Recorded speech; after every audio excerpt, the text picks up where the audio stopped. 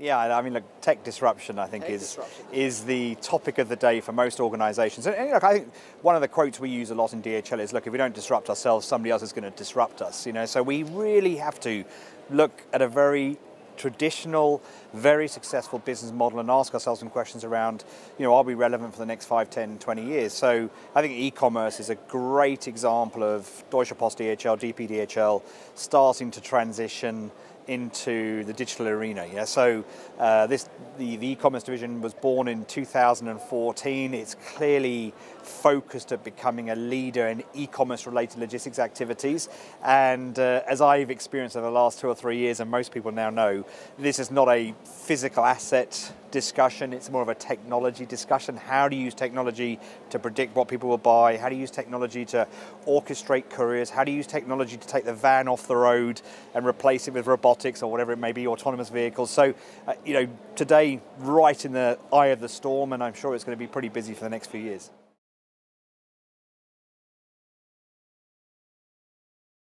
Okay, look, so today is my 52nd birthday, so I can't really classify myself as a millennial, but I'm trying. I think my shoes are pretty millennial, if I'm honest. But and if I didn't wear socks with them, I definitely would be a millennial. But I think again, I think what's going to make successful businesses going forward is, even if you're a really great company, very well established like DPDHL, that's been around for a long time, hundreds of years, we can still be very relevant for the millennials of tomorrow. So I think, number one, you've got to constantly be challenging, constantly be changing, constantly be looking to how can you be very relevant going forward. That's number one. Number two, you need to employ the skill sets that look at the business very differently, perhaps to how I looked at it over the last 10, 20 years. So, in the e-commerce division, for example, we hire a lot of very young people, a lot of millennials who clearly operate and see things differently to perhaps how we do, So I think that's number two. Number three is then very clearly identifying what do you want to play? Where do you want to play going forward? And, again, traditionally from an e-commerce perspective, you think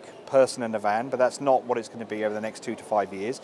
You've got to look at the upstream as well as the downstream and look at how technology will play and make it very, very relevant for how the millennials and tomorrow's buyers are going to want to operate with people like us. They don't want to wait at home between 8 and 6 in the evening for a delivery. That's not how millennials want to operate. It's not how tomorrow's workers are going to operate. It's not how my children are going to operate when they reach the age of 18 and 20. So to push the same product through the same pipe is no longer applicable. You have to look for new, disruptive ways to deliver.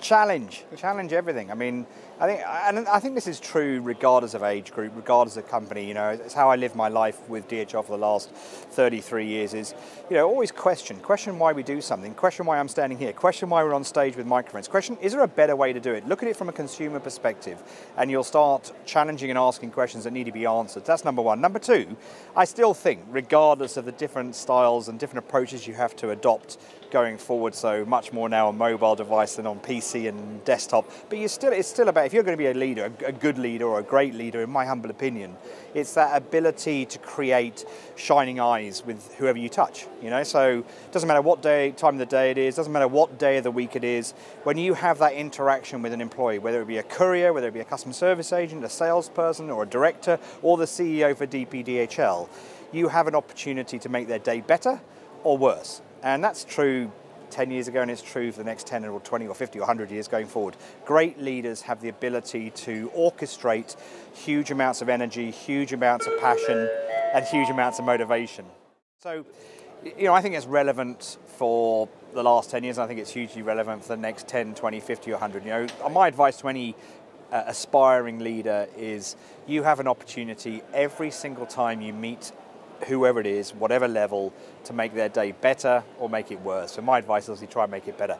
But the last point I would make is I think millennials have a different requirement of an organization. If you want to be an employer of choice, which clearly DHL is, if you want to be the employer of choice, you have to recognize that the way of operating today is different to the 1980s, to the 1990s, to the noughties.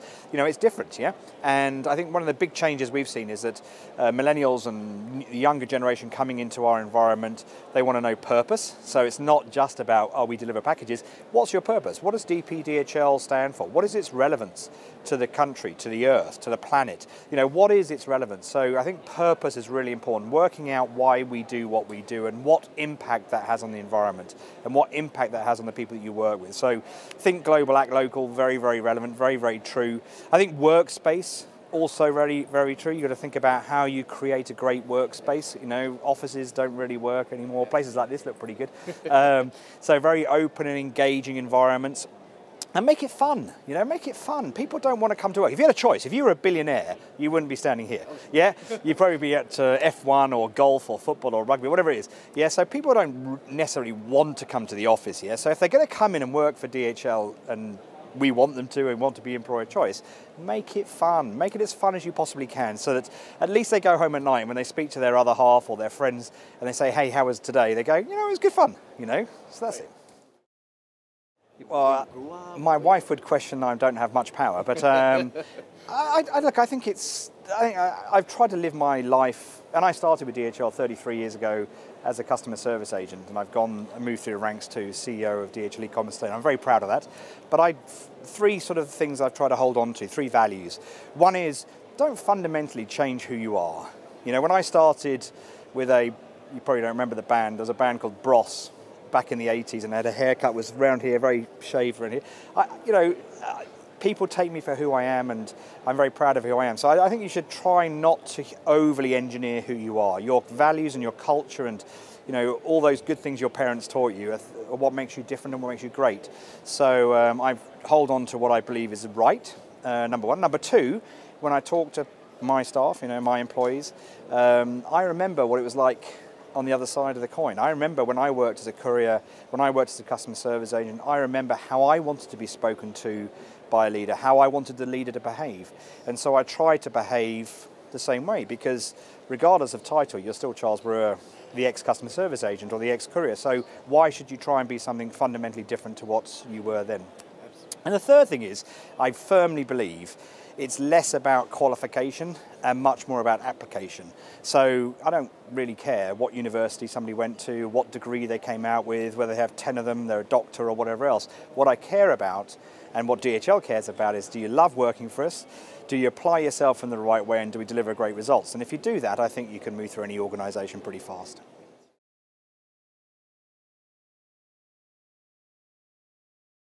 I'm a little bit odd, so I have weird eureka moments at weird times of the day in weird places, and probably best I don't share those with you because the imagery would be rather off-putting. But I think again, despite the fact we're a 500,000 employee organisation operating in more than 220 countries worldwide, we're still entrepreneurs.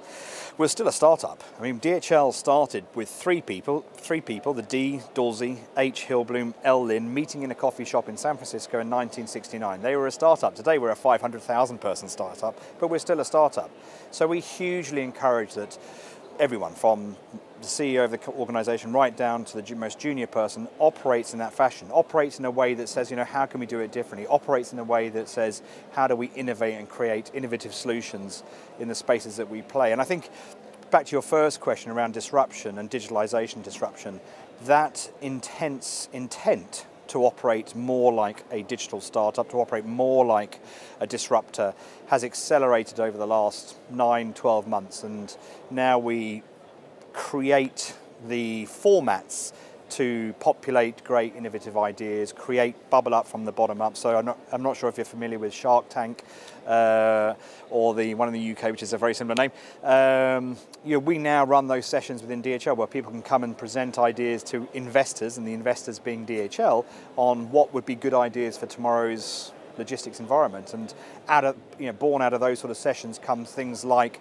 the electric scooters we have, or the street scooter we developed in Germany, which is an electric vehicle built for the e-commerce and post environment. Out of that comes things like delivered to the back of a trunk using smart locks. Out of that comes things like augmented reality glasses that allows you to pick and pack much more efficiently. So we have a huge innovation team. We have 3 global innovation centres, one of which is here in Singapore, and they spend their lives working out how can we innovate to be better for our employees, better for our customers, and better for our investors. So a lot of time spent in that arena.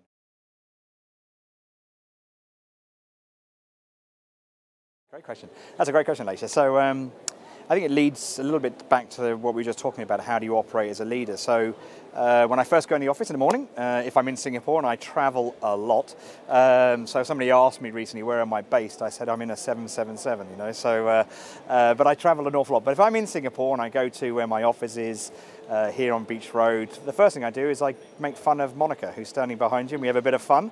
And yeah, I walk around, say hello to people, chat, ask them how their day's been, what do they do, what was yesterday, how was their weekend. So I think, again, many people I see as leaders, the first thing they do is go to their PC and look at emails. That's the worst thing you can do. We're a people business, and we're only as good as how well our people operate. So the first thing I do is focus on my employees. So phone calls, talking to, whatever it may be, try and connect with the DHL e-commerce team around the world and in Singapore. Second thing is customers. So we try and think about what are we doing today that's going to make our customers' lives better? How do we make it simpler, deliver more excellence? So what can we do that's going to improve our customers' lives? Could be new country entry, could be new programs, could be new product solutions, could be many things, but we focus on how do we make our customers' lives that much better. And then thirdly, we start to look at the financials. So how is the organization doing financially? And then the fourth element is, as I mentioned earlier on, is what can we do that provides purpose? What can we do that gives back? What do we do around corporate social responsibility? So how do we position DHL as a good corporate citizen? And you know, we really believe that we have a responsibility far greater than connecting 220 countries and connecting hundreds of thousands of SMEs and tens of thousands of MNCs. We have a responsibility to make sure this planet moves forward.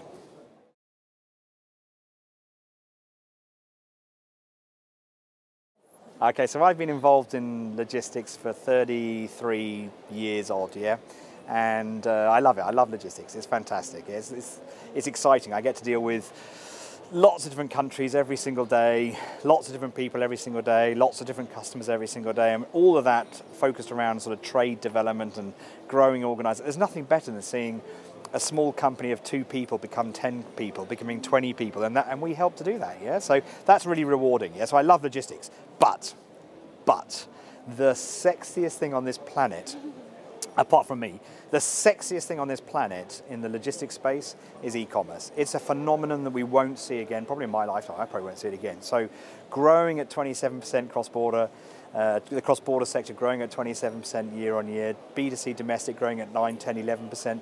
Very few other industries have that opportunity, yeah?